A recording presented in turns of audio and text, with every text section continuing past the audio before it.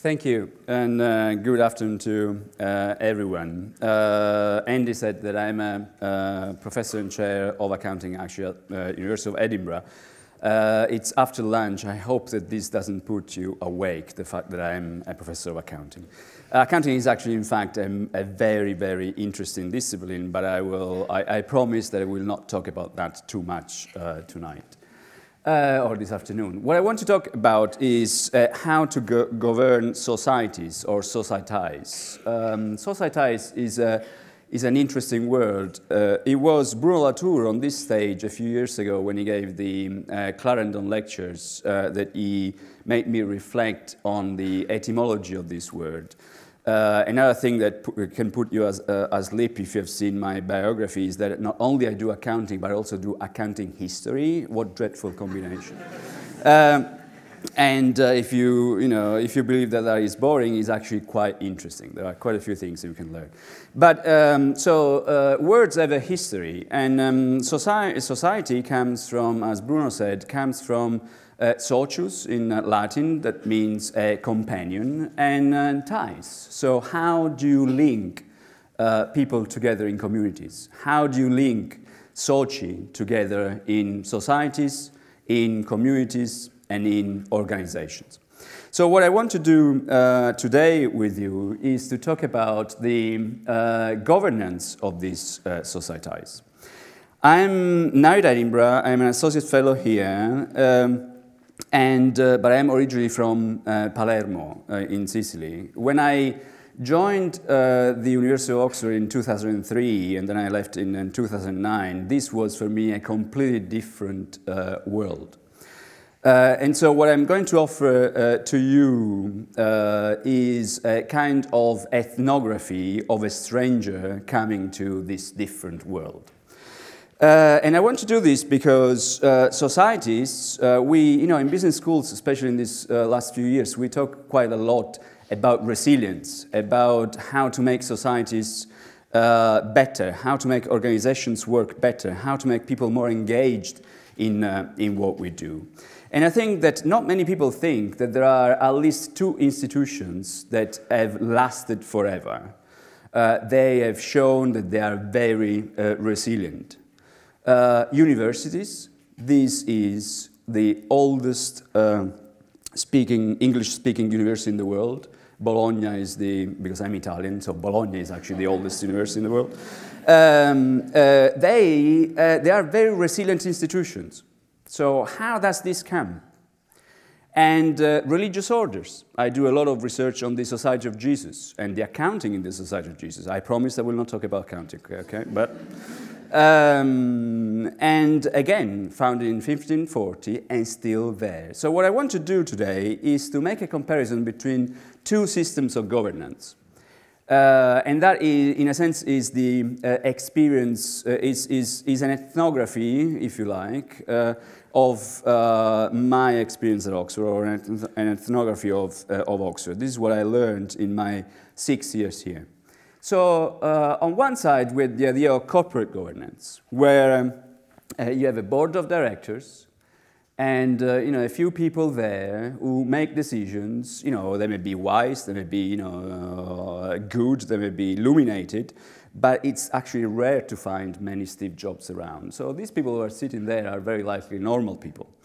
So they sit there, 4 or 5, they make decisions, and then decisions percolate down. And you may wonder what this red spot there flashing is. I'll tell you in a moment, because what is happening, for instance, in universities now, or what is happening in business schools, is that universities and business schools are becoming more and more corporate. And so you may wonder what this small dot flashing there is. Do you know? That is very likely a member of faculty trying to wave and say, "Oh, you have to hear about me. I'm down here. I want to be engaged." And so this is what this is an expression, is a bit a dichotomical, crude distinction, versus a different kind of governance that I experienced when I was at Christchurch. That was my college. A governing body at Christchurch meets in a room which is squared, and It's also the room where we had lunch every day when I was there. But every other Wednesday, they relayed the table in a squared format. And there are some placeholders on this table, and certain people, certain officers, sit always in the same place. So here sits the Dean of Christchurch. The Dean is nominated or appointed, I don't know exactly the word, by the Queen, who is chosen by God. So that is the line, okay? So it's like, this is a tribute to Randy Martin, who unfortunately passed away this year, professor of politics and art at University of New York. He was a choreographer and a dancer. Classical dance. You are in line with God, okay? Now, who sits opposite to the Dean? Who sits opposite to the Dean in a clear opposition to create a tension between celestial matters? If you happen to go to Christchurch, see the big hall and the symbology of that place. You enter in the big hall, you see the high table, you see the seat of the president, a bust of the Queen, a portrait of Henry VIII, who founded the college, a Gothic window pointing towards God. So that is the idea. So celestial matters. Who sits opposite to these celestial matters? Talking about mundane affairs, dirty stuff, the treasurer, okay? Then you know that academics have the tendency, and I'm glad that the clock started to work, have the tendency to talk a lot, okay? So this space here is basically a space where they interrogate themselves about what this place is about. Because the only objective of that place is to repeat itself in perpetuity. The word success comes from Latin, succedere, that means to happen. So to be successful means to be there, to be resilient, to be strong. And so this is what they manage to do there, and we have to understand through what principles they do this. So they can talk for ages, but here there is a kind of mediator.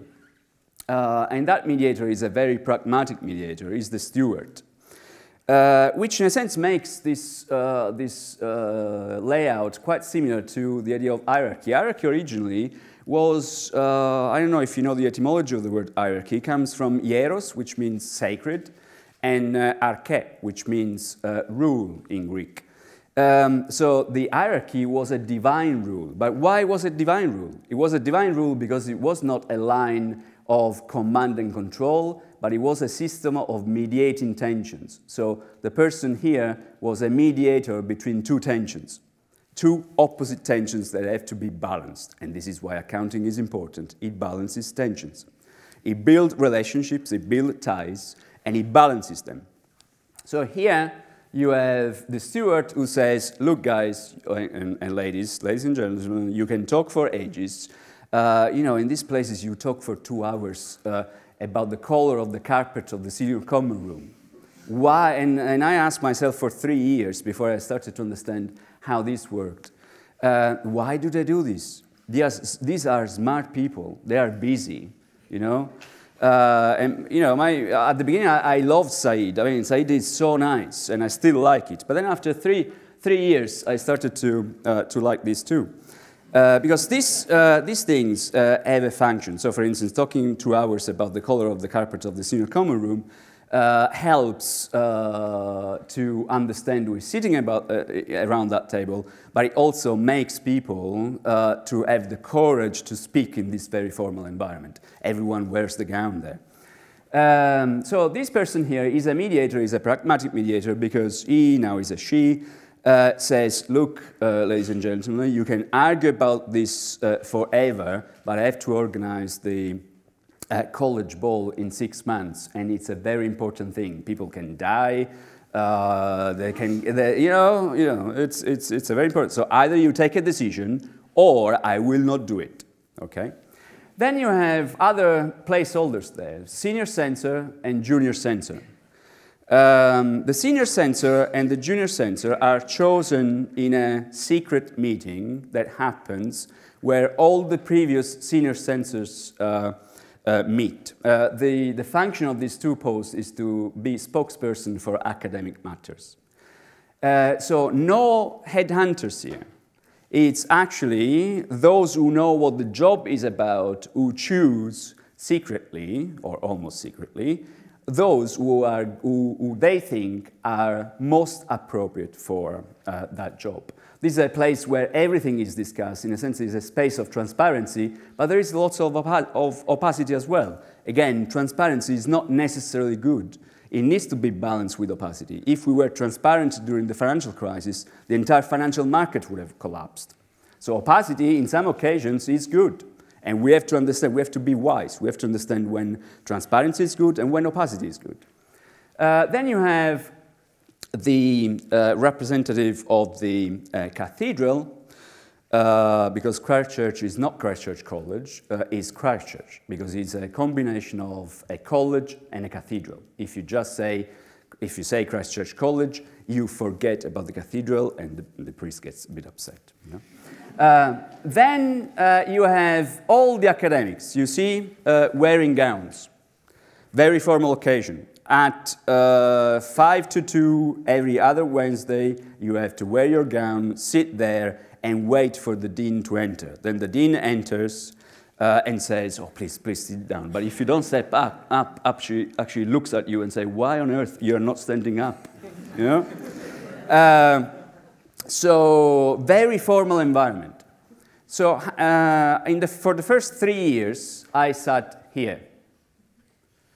Because, yes, I liked being close to God, but I preferred being closer to the door. Because I really didn't understand what this thing was about. It was so alien to me. It was like a trip to the complete unknown. I am, after all, from Palermo.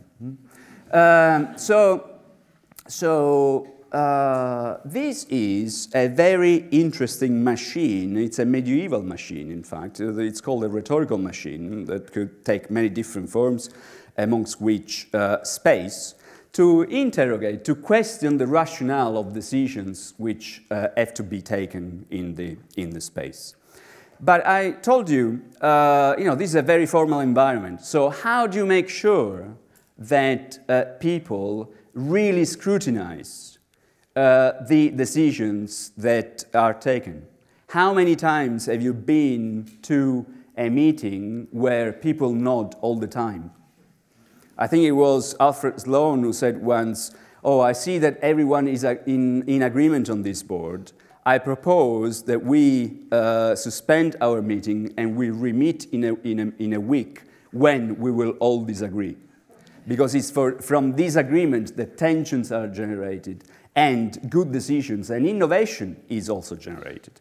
So here there are a lot of tensions. So the first principle for making this machine work is that you rely on tensions. You don't want to align things, because if you align things, you lose the space for innovation. You want to be in tension. Having an objective, having an intention, if you go back to the story of this word, to the history of this word, means that you have to be always in tension. You never know where you have to go. You always have to question what you're doing. So the first thing is a lot of tensions. Tension between wisdom and money, tensions amongst different disciplines. When I was here, I established one thing that is still going on. It's called Italian Studies at Oxford. And, the Fiat Serena professor of Italian invited me to his college. And I was given the post next to the president of that college, which I will not mention. I was a tutor in management. And so this person asked me two things. Which college are you at? And I said, Christchurch. Okay, I can still talk to you. Which discipline do you teach? Management. End of conversation. Because here, another principle that makes this machine work, that makes the tensions be productive, is diversity. This board is very diverse. You have philosophers, you have mathematicians, you have people who do chemistry, physics, psychology, history of art, literature, and in the end, in these days, they also have to accept management. which means that the forma mentis of the people sitting around, the way in which they think, is very different. And from this difference emerges the ability to scrutinize the value and the wisdom of the decisions that they take, but also the ability to innovate, to see things in a different way, to become, to combine resilience with innovation. Diversity, as we have just heard, is a great thing to value. There is a third thing that this thing does, which is to engage the participants. I mean, those who sit around the table, all of the faculty. And it does that because, in a sense, this place is a place that sucks you in. I left Christchurch in 2009. I still have the master key, so I can go there and open the cathedral, you know? And I still feel part of it, despite the fact that I'm sure that they've forgotten me entirely. Okay? So it's an institution that really sucks you in. And why does that? Because in a sense, it makes you feel part of that community. It does not alienate you. It does not make you separated from the head. You are part of that thing. And this is when, I'll skip the stuff about the committees because I know what you're thinking. All the decisions are taken in the committees. Yes, that's true. But I've seen decisions that were taken in committees and then changed completely. But the engagement happens because what that system does is to make sure that you do not suspect and become suspicious of power. And this is Machiavelli. The less one knows, the more one suspects. So what I wanted to offer to you today is an alternative, is a choice between a corporate vision that alienates and a collegiate vision that engages the participants to that enterprise. I have in front of me members of socie-ties. I have in front of me future leaders of society. You now have, I think, a choice. There are opportunities. Sometimes we do not know that they exist. Sometimes we have forgotten why these things were created, like hierarchy. Hierarchy was an instrument of mediation. Now you know it, you have a choice. And I hope that you will exercise this choice with wisdom. Thank you very much. Thank you.